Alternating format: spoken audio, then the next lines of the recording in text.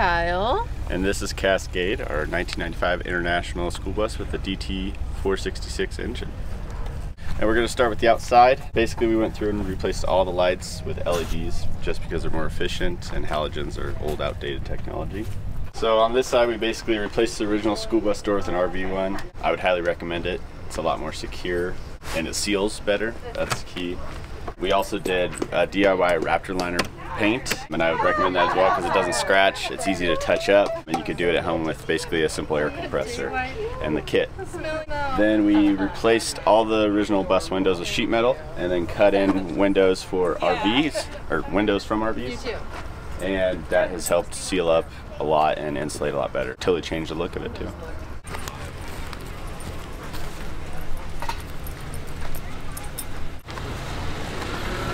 This is our rooftop deck. It houses our 900 watts of solar panels.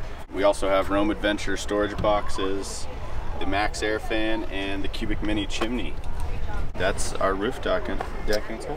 It was welded together with 1-inch tubing. Yep.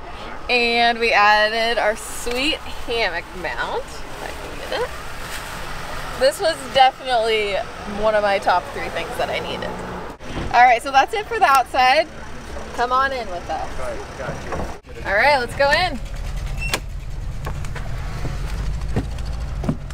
These are our stairs. So basically what I did was I lined it with just strip wood. So I ripped down a bunch of oak and birch and just basic plywood and then glued it all around, and then used the same flooring we have inside for the stair treads.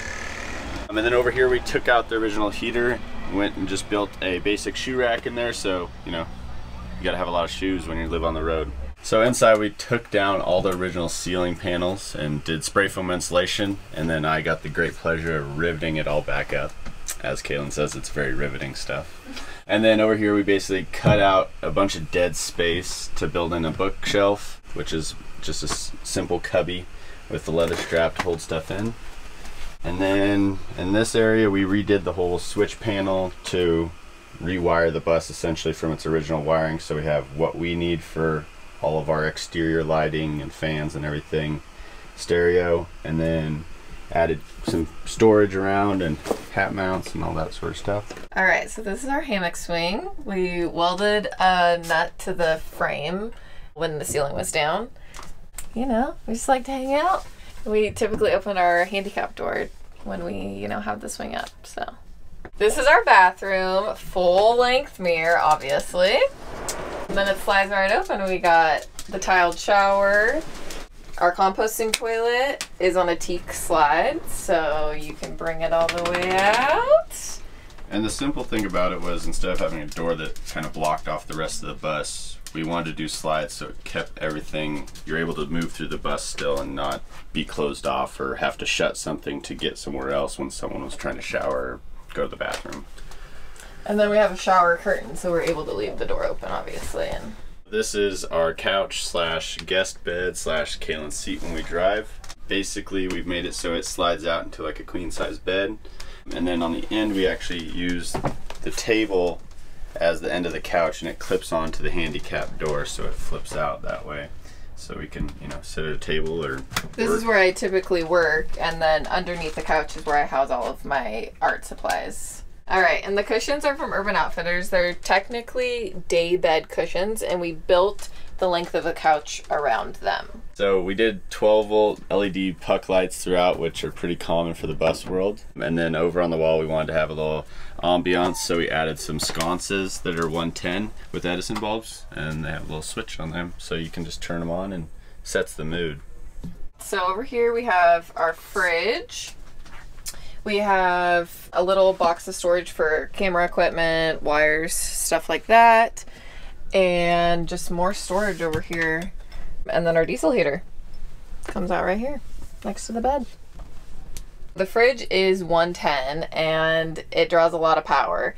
I wanted it because it matches our vintage stove, but that was a compromise because it does take a lot of power from our solar system. So, all right, this is our bed area where the magic happens. No, this is our queen size bed. It's a Tempur-Pedic, and we actually bought it before we bought the bus. So we weren't going to get rid of it, so we had to build the bus around it. And then back in the corner here we have Sirocco 360-degree rotating fans.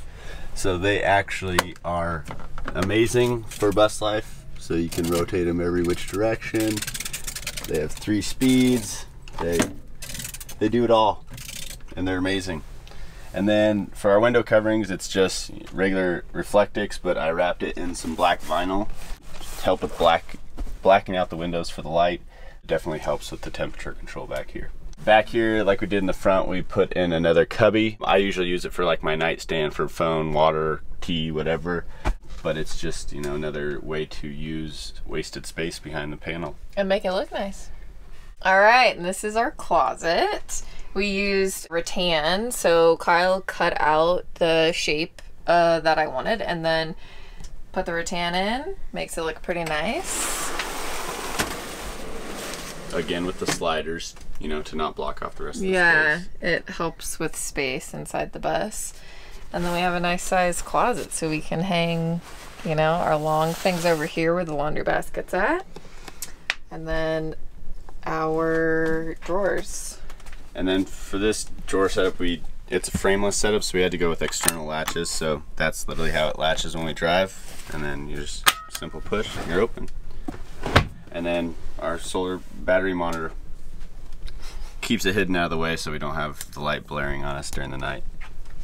And so for our solar, again, we have 900 watts of grape solar out of Eugene, Oregon panels on top. Isaac loves those. And then we went with Lion Energy lithium batteries that are all housed under the bed. We have 540 amp hours. And then for our components, we went with Victron, so charge controller, inverter, battery monitor, everything is Victron, and it's all housed underneath the bed as well in a secure, you know, safe spot so you don't get any damage to it. So a lot of people ask us how much it cost to build this and the time frame it took us. So working a full-time job and doing this, it took us about 2 years to complete before we hit the road.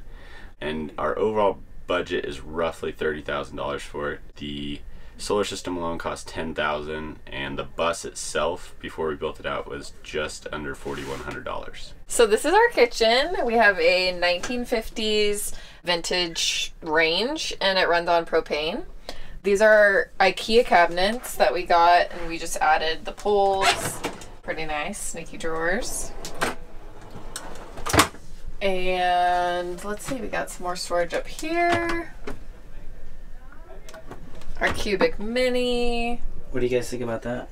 We love the Cubic Mini, but we did realize that it's not ideal for under, like, I don't know, 30-degree heat.